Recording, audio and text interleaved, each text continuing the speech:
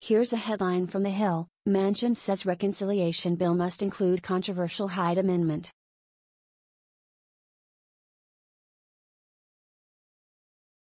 Here's a better word than controversial to describe the Hyde Amendment: popular.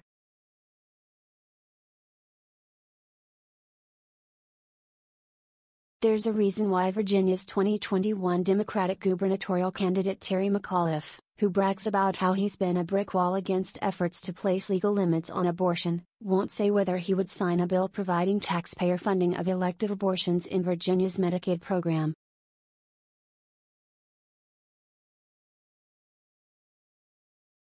Only 16 states throughout the country use their tax dollars to fund abortion, and most of those states do so only because of court orders.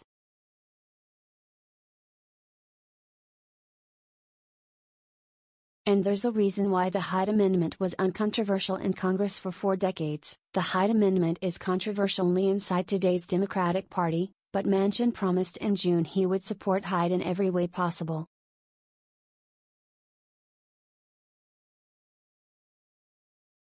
Manchin's support for the Hyde Amendment and the Senate filibuster means there's no chance the appropriations bill funding the traditional Medicaid program will provide federal funding for elective abortions this year.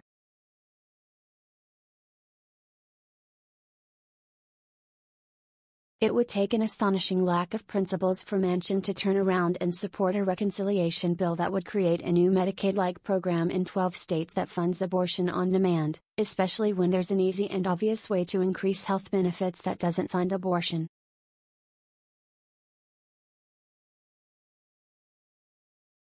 Advertisement Given how the Hyde Amendment polls: Manchin's fellow Democrats in Congress should thank him if he stands firm and keeps them from enacting a deeply unpopular policy.